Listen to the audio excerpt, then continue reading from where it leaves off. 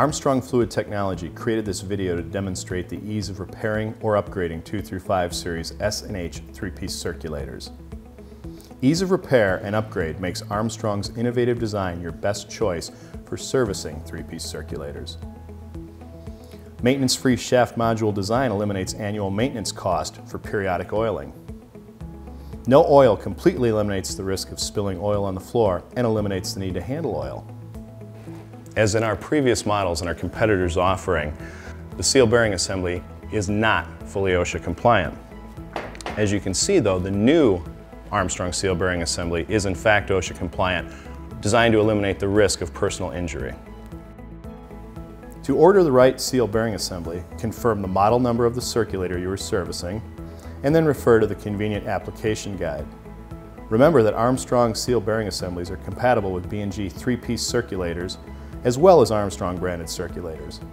You can upgrade installed 3-piece circulators to the latest technology just by using Armstrong maintenance-free seal bearing assemblies.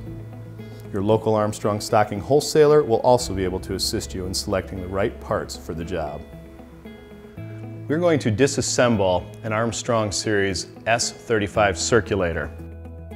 We need a 1/2-inch wrench, we need a 5/8-inch wrench, a 1/8-inch hex key, and you may or may not need a screwdriver of some description to get to the junction box to disconnect the power.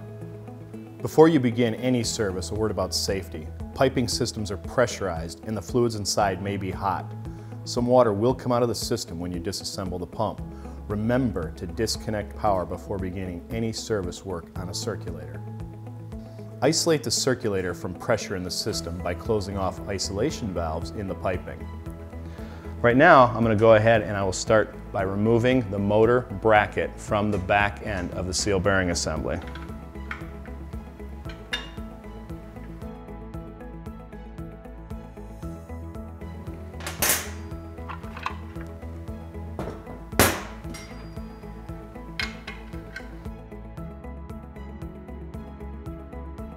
At this point, I like to take bolts and put them in a bowl or tray or something so that they don't get lost.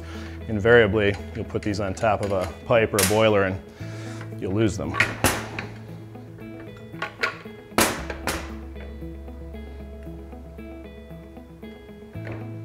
Once the final bolt is removed, the motor is free from the back end of the bearing assembly and the rest of the pump.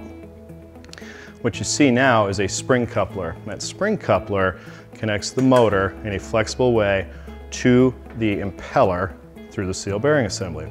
What I'm going to go ahead and do right now is take my 1/8-inch hex key and loosen this coupler so that I can remove it completely from the motor. And we'll set this aside for later. This is just one of those handy things that Armstrong does. This is a Series 3 bearing assembly, and I can visually know that to be true because I see 3 hash marks here. If this were a Series 2, there'd be 2 hash marks. A Series 4, there'd be 4 hash marks. But just a moment here. What you're finding here is a spring-type coupler. This is the coupler that we use on the Armstrong 2, 3, and 4 series circulator. However, in the 5 series circulator, we use this style of coupler, or the flexible coupler. So now what I'm going to go ahead and do is remove the other half of the coupler with my 1/8-inch hex key.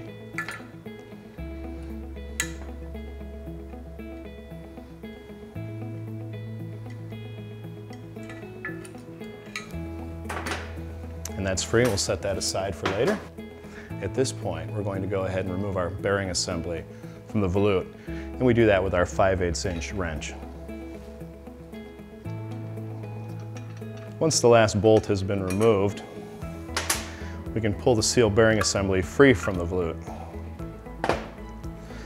Inside you'll find a gasket. This gasket may or may not need to be scraped off depending on how long it's been inside that volute.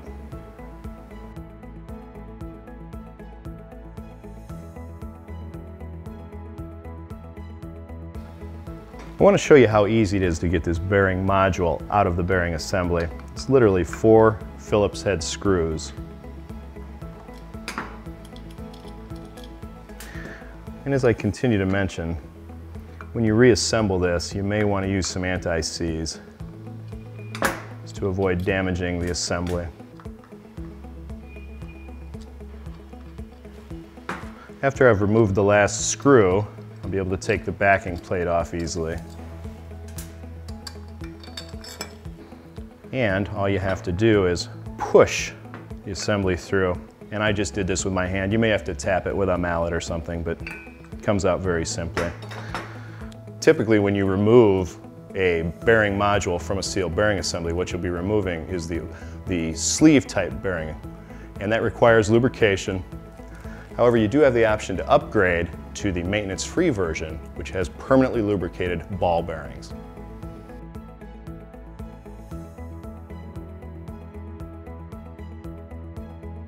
When it first arrives, it's going to come in a package that looks about like this.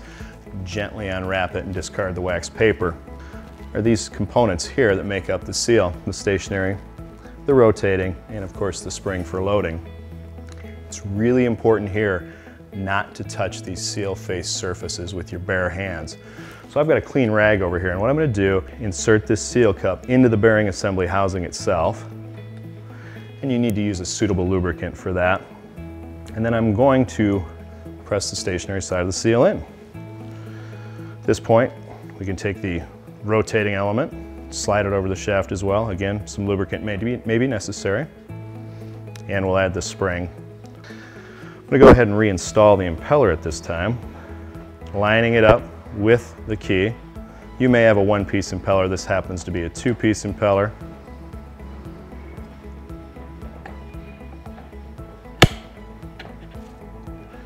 And spin the impeller knot on hand tight. Now I'm going to go ahead and just give it a good snugging with a ratchet. Now it's time to go ahead and install the seal bearing assembly into the volute housing.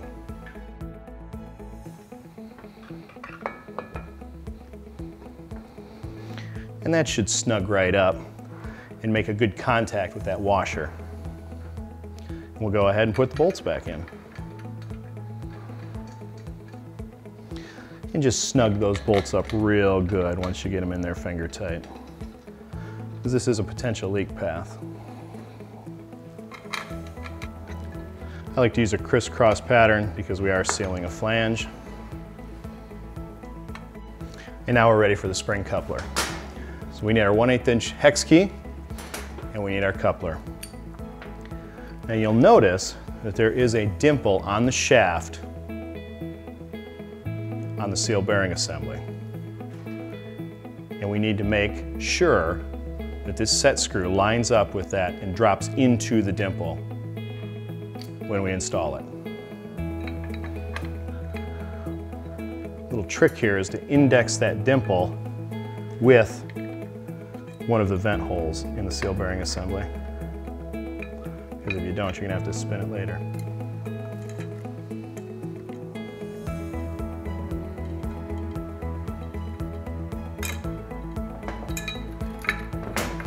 And it's in there. The only thing left to do is to reinstall the motor on the back end of the bearing assembly. And congratulations, you have just installed an Armstrong maintenance-free bearing assembly on an Armstrong circulator, and you will get many years of trouble-free service.